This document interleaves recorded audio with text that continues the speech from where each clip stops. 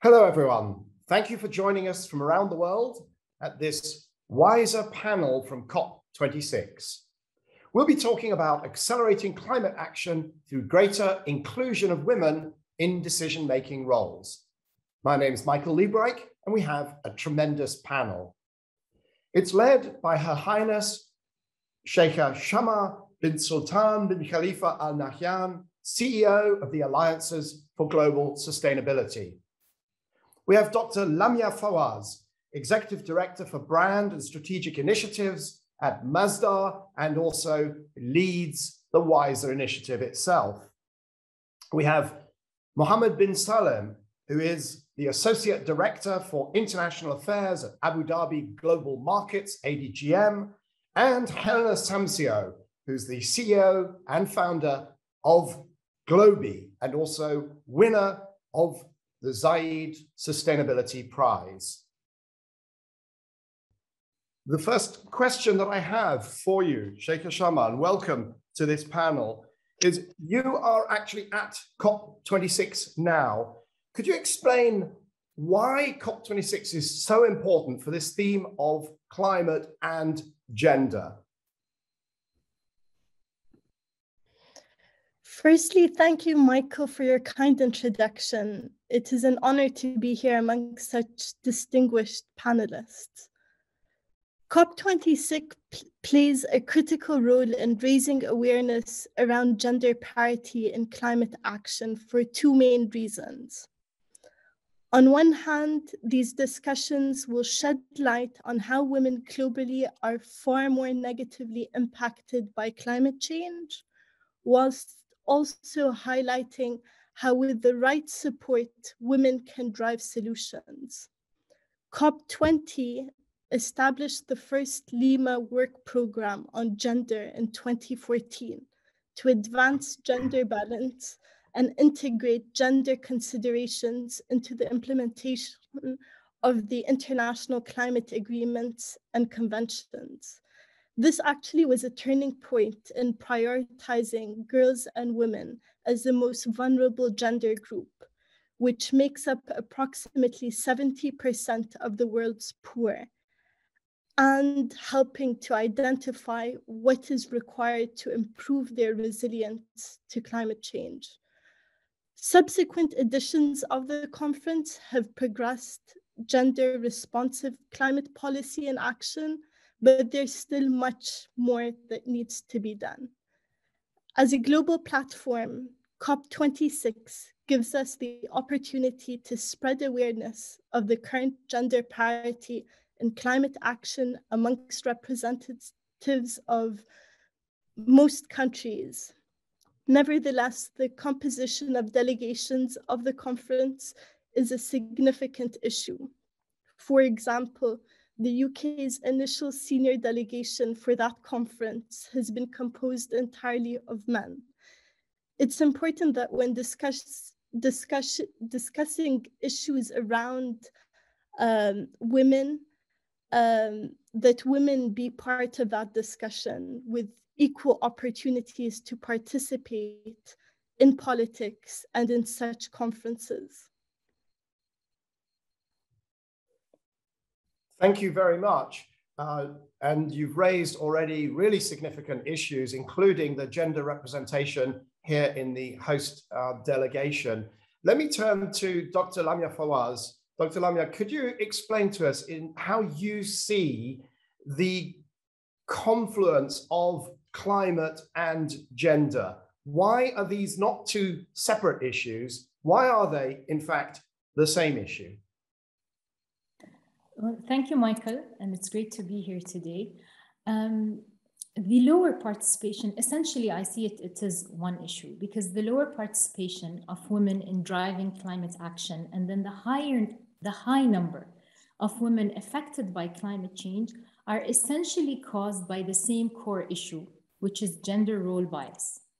If we are to deliver the most effective climate mitigation and adaptation measures, as Her Highness mentioned, with the highest social and economic returns, then we must include women in that process. We know that climate change is not gender neutral. women and girls are more vulnerable to its effects and pay a higher price, especially in poorer parts of the world, where they shoulder the major responsibility for household water supply and energy for cooking and heating, as well as for food security. Currently, there are 129 million girls out of school. And according to the IMF, average female participation in the workforce is 20% lower than their counterparts, mainly due to lack of access to education. So as we speak today, there are also numerous women heavily involved in innovating sustainable solutions, but the numbers still lag behind men across the developed and developing world. Women entrepreneurs simply have less access to capital funding than men. We must improve women's access to education and capital funding so that they can take control of their lives, be less impacted by climate change, and contribute to driving climate action. Women would benefit greatly from more programs, like, for example, the World Bank Women Entrepreneurs Finance Initiative, which is helping female entrepreneurs across the developing world set up their own businesses by providing access to $354 million in funding from 14 different governments, including the UAE.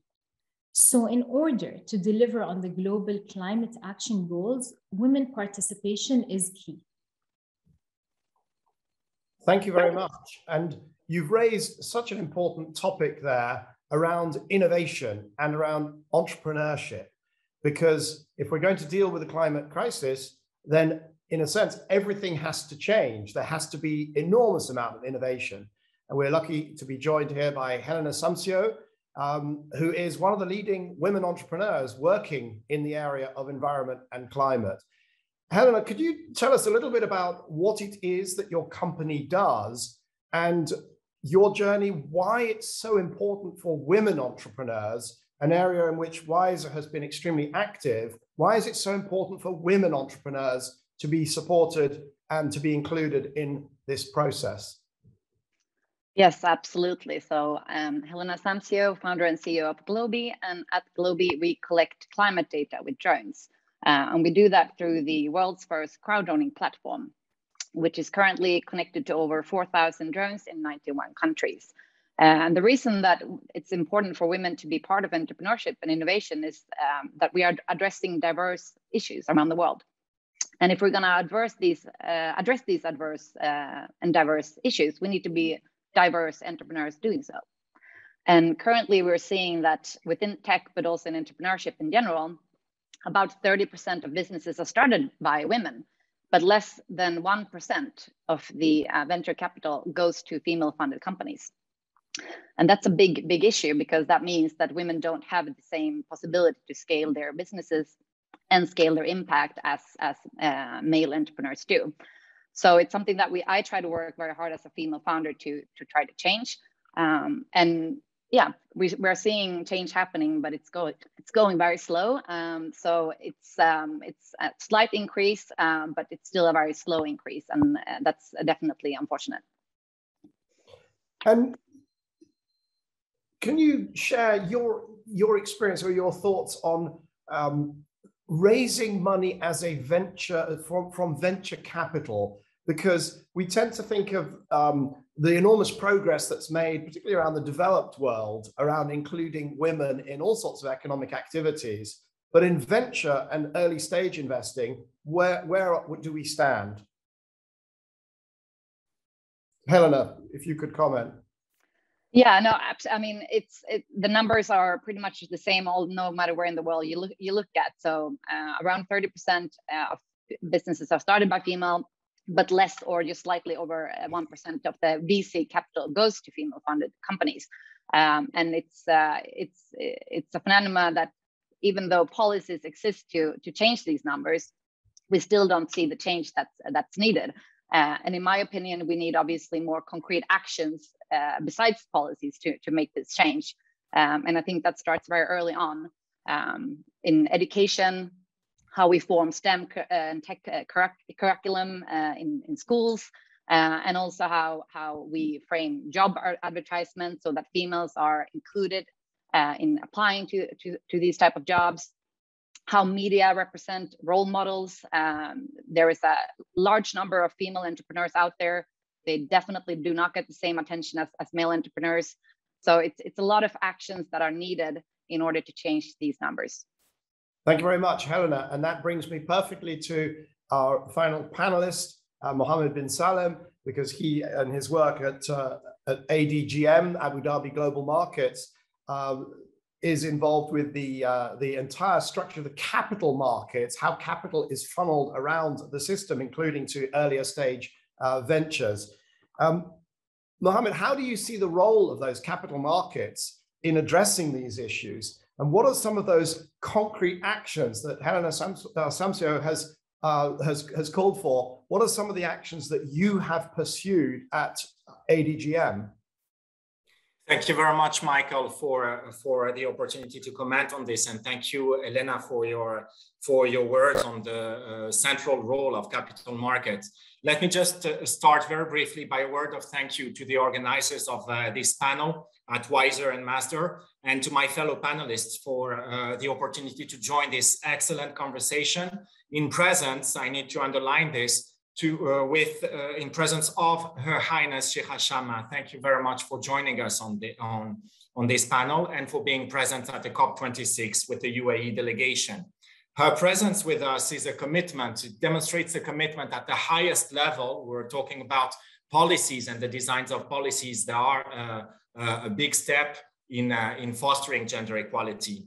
So her presence with us signals the commitment of leadership to the diversity and inclusion agenda, commitment without which a lot of the work cannot be pursued and concluded. So we have seen, first of all, a lot of progress in the gender equality area. If you look back from the 70s to now, progress has been made at a very rapid pace. I appreciate that the issue is not resolved and did not resolve itself by no means, but ESG now, I mean, diversity and inclusion is part of a global agenda that is called the ESG at the global level. And capital markets play their roles in covering this agenda. Capital market by nature are here to provide a meeting place for long-term projects and large-scale projects. And they're here to provide this meeting place between demand of financing and supply of financing in the form of investment in every different form, in all of its forms. In ADGM, so the International Financial Center of Abu Dhabi, we are here to ensure that there is a level playing field, but that the rules are applied correctly on the market. And that is three overarching principles: that markets remain fair, efficient, transparent, and that they provide investor protection and reduce systemic risks. So what did we do here in Abu Dhabi Global Market to foster the ESG agenda and gender equality? 2 years ago, we came up with a sustainable finance roadmap that is publicly available. And in this agenda that we set for our stakeholders, we outline 4 pillars, 4 main prongs for development. So one is the development of a regulatory framework applicable to sustainable finance. What we want to have here is a certainty of legal outcomes. So we ensure that the applicable law is the UK and Wales common law directly applicable to Abu Dhabi Global Markets, and that the regulatory framework that is developed with this in mind allows for fairness in participation of all our stakeholders. The second pillar is cooperation. When we develop this framework, we did so with all our stakeholders at the national level. So these are the government, Ministry of Climate Change was involved, Ministry of Economy and Ministry of Finance. We worked with all the stock exchanges in the UAE. We worked also with all the regulators. We want also on our third pillar to develop knowledge and awareness, and this type of action and panels are part of this efforts we're developing. But most importantly, what we try to put in place here is what we call an ecosystem, so that stakeholders coming here have all the supportive cooperative elements to thrive in this sustainable finance hub.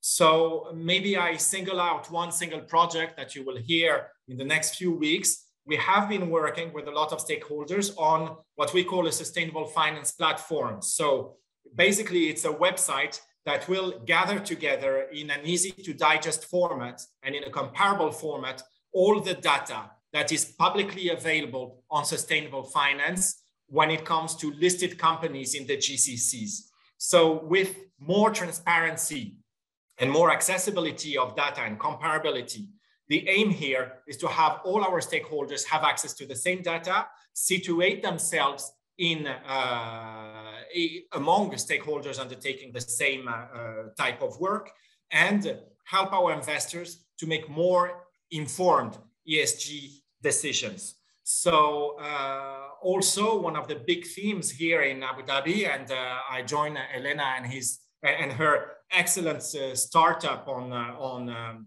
sustainable data and drone deliveries, where what we look at is facilitating the reaching of a sustainable finance objective by the ease for business for innovative fintechs and accessibility of finance. So we have a digital reg lab here that gathers together a lot of fintechs, some of which are developing, and they are in the pipeline, developing sustainable finance related projects. And watch out, we have a few things that hopefully will be announced in the next few weeks or month. So what we believe, in a nutshell, to summarize it, is that what we invest in today will shape our future. And we are engaged in the effort of having a sustainable future that we would facilitate the financing of here in ADGM. Thank you, Mohammed. And you've raised two very, very important points, among others. One around data and the availability of good, transparent data, and you're working on that. And the other point you made was around the ecosystem of stakeholders, ranging from government through to the investor community, the finance community, the business community, and the entrepreneurs. And it's tremendous that we have those stakeholders here in this panel, including a great champion of the private sector and their engagement in the environment and in climate. Sheikha Sharma, you have been such a powerful voice for the private sector through your alliances for global sustainability, and you're here at COP. Could you talk about the role of the private sector in driving through change on these twin fronts of gender and climate? The private sector is essential, especially given its central position in the trifecta of government, business, and individuals. We've already seen how effective it is to have the support and compliance of the private sector in carbon offsetting, the adoption of sustainable practices, and gender balance. Now imagine what we could achieve if businesses started correlating all three. Also important for us to look at how the various tiers of the private sector can work together in achieving these goals. So it's not just about the multinational companies, but also SMEs and startups doing their part. It's about creating opportunities for collaboration to maximize impact. And Helena, to that point of maximizing impact, how do we help more women to have more impact in frontline communities and coming through the system as entrepreneurs? Yeah, no, it's a very important issue to address, and I think first of all, feeling included and feeling that you're part of the solution is key. So when we do talk about technology or tech or STEM in general, it's important that girls and women also feel included in that, and that we widen the scope of what really technology is. And I think this starts very early on in school, as part of the school curriculum. How is technology and STEM being taught in school? Who are the teachers? What are the diversity among the teachers, and how that is educated? And then we see a big issue when it comes to jobs in tech and STEM. They usually portray images of middle-aged white men doing the work.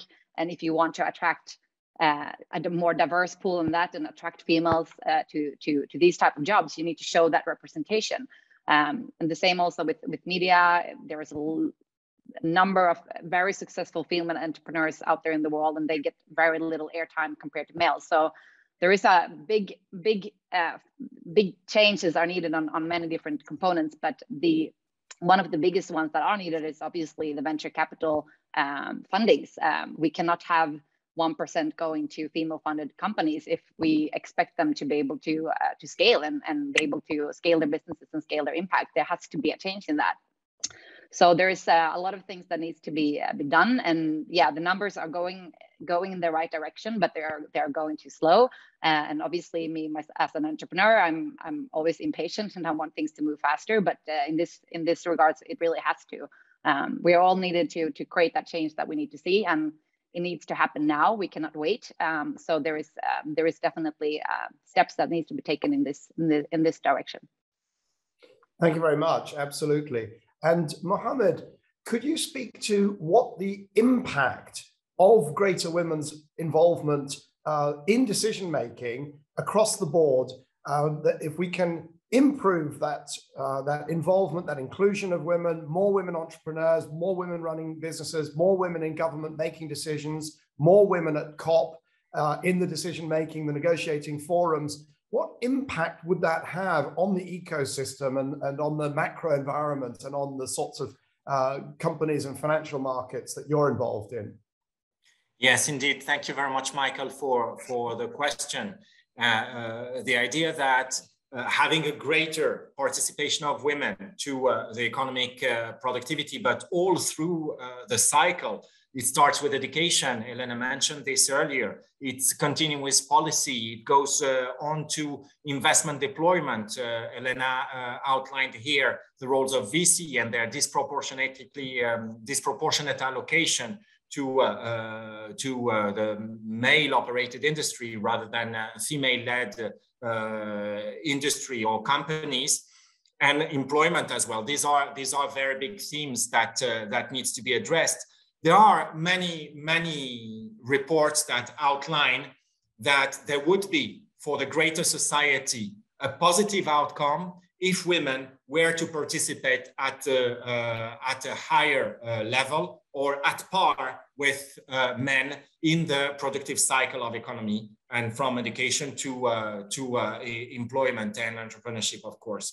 Let me maybe single out that during COP26, many NGOs have done incredible work in trying to quantify this adverse impact of policy and lack of participation of women in the productive cycle.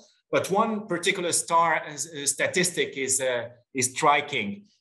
There was an IMF report that quantified through a statistical hypothesis that if we raised women representation in the labor force to the level of men, then we would have a jump in GDP in the United States by 5%, in Japan by 9%, in the UAE 12%, and in Egypt 34%. So gender balance is not only an ethical good thing to do, but rather it's the right thing to do in terms of business, productivity, and GDP growth. So just a smart thing to do. Well, that's fantastic. Those are fantastic statistics, or impressive statistics, that show at the macro scale just how important this issue is. Dr. Lamia, if I can come back to you, the UAE has really been a pioneer, and quite certainly a pioneer in the GCC region, on including women in education, in business, in finance, in government, and so on. Could you speak to some of the initiatives that have been pursued at the UAE, and perhaps some that you've been promoting through WISER? Absolutely, Michael, thank you. So, I mean, I think it's not news to many of us, but the UAE has put gender parity front and center of its climate change or the climate mitigation agenda. including its pledge to achieve the net zero by 2050 and making it the first Middle East and North African country to do so. And thanks to our wise leadership, climate action has been an opportunity to grow and diversify our economy, creating knowledge, skills, and jobs to empower women and young people while contributing practical solutions to global problems that affect us all. Maybe if I can also comment on the UAE bid, the UAE's official bid to host COP28 in 2023 also came with a clear statement to the world that the UAE views gender parity as inseparable from climate action, economic growth, and the success of COP28. And as you may know, the UAE's commitment to gender parity is not new. It has been instilled in the country by the late founding father of the UAE, His Highness Sheikh Zayed bin Sultan, who believed that women had a significant role to play in the country and in the economy. And inspired by his ideals, the UAE leads the region in its support of women and has many achievements to show. Some that I can tell you recently are being ranked #1 in MENA and 24th globally in the 2021 Women, Peace and Security Index, topping the World Bank's Women, Business and Law Index for the Middle East and North Africa region, ranked first regionally in the 2020 UN Development Program Index on Gender Equality, and maybe even more prominently, one of the initiatives that has been announced and spoken about all over the world is, for the first time ever, Expo 2020 Dubai created a dedicated women's pavilion showcasing the central role women have played throughout history. And I think a big important part of this, and we are fortunate to have so many powerful female role models who every day inspire women and girls to reach their full potential. One, of course, which comes at the beginning of all of this, is Her Highness Sheikha Fatima bint Mubarak, the mother of the nation. She supported countless women through her tireless work. And this year, she also launched the first National Action Plan on Women, Peace and Security, helping to empower women by building their skills and capabilities in all sectors. Also, Her Highness Sheikha Manal bint Mubarak, Her Highness Sheikha Manal bint Mohammed bin Rashid Al Maktoum, through her role as president of the UAE Gender Balance Council, has been instrumental in the UAE having a parliamentary body with 50-50 gender ratio and closing the gender gap across all government sectors. I mean, the achievements of UAE are so many. We can look at in education, 70% of all university graduates in the UAE are women. 56% of UAE government university graduates in STEM fields are women. Women make up around 80% of the scientific team working on the Emirates Mars mission, which is, again, a science-based role that is usually mostly led by men. So these are just some of the many initiatives. WISER, as you may know, also has many initiatives that we've been working on to support women to become leaders in the clean energy and sustainability sector, supporting them, supporting entrepreneurs, ensuring that they're prepared to be leaders in the future. Thank you very much. And you know, those statistics that you gave, of all of those, the most impressive one is the fact that in the UAE, more women are graduating in STEM subjects than men. And I don't know if there's anywhere else in the world that that can be said. Sheikh Shama, you have also been involved in a number of initiatives around including more women in decision-making. Could you talk about some of those initiatives? I've been involved in several initiatives, but one of the projects that I'm most proud of is a social enterprise that I co-founded in 2020, where we work with leading Middle Eastern organizations to accelerate gender balance in the boardroom. We have brought on some incredible partners from both the government and the private sectors to support women in advancing their board careers. Last year, ESCA, our regulators, mandated that every listed board should have a woman on that board, and so we're very proud to have played a role in those discussions and also in preparing those women and also identifying them for those positions. At the moment, we're in discussions with various entities to establish a Women in Sustainability initiative. This is my next project that will support women in the sustainability space, but I'll share more about it at a later stage. Thank you very much.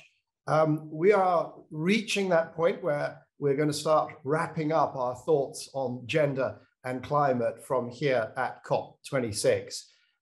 If I might, I want to ask each of the panelists whether they are going into the early days of COP26 optimistic or pessimistic that these agendas, these twin agendas, gender and climate, will both be advanced during this COP summit. I'm going to turn first to Helena Samcio. Helena, optimistic or pessimistic? Well, again, as an entrepreneur, you have to stay optimistic, or at least what I like to say, possibilistic. So there is definitely an opportunity to change things around, but action needs to start, needs to have started yesterday. So let's hope that it comes out and become more action oriented than what we have seen in the past. Thank you very much. Mohammed.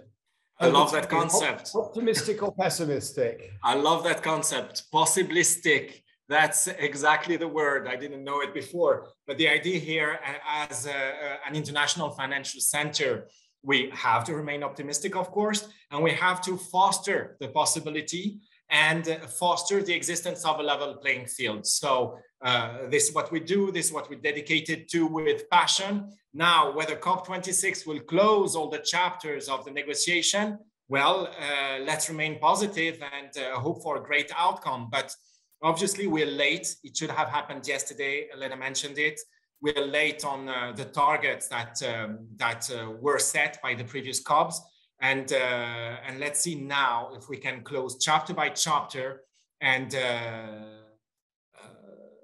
move the needle at our level, each one of us in our respective fields, whether that be entrepreneurship, whether that be policy development or market development, whether that be fostering this ecosystem with initiatives such as Women on Board led by Sheikha Shama. These are all going in the right direction. We need to move faster, obviously, but remain totally optimistic. That's tremendous. And the word possibilistic is going to enter my vocabulary as well. The great economist Paul Romer talks about optimism. And what he says is we have to be optimistic, not like a child waiting for a marvelous birthday present, but optimistic like a child who's looking at a tree and sees the possibility of building a tree house. It's active optimism, or possibilism, we're now going to call it. Dr. Lamia, what about you? In summary, optimistic or pessimistic?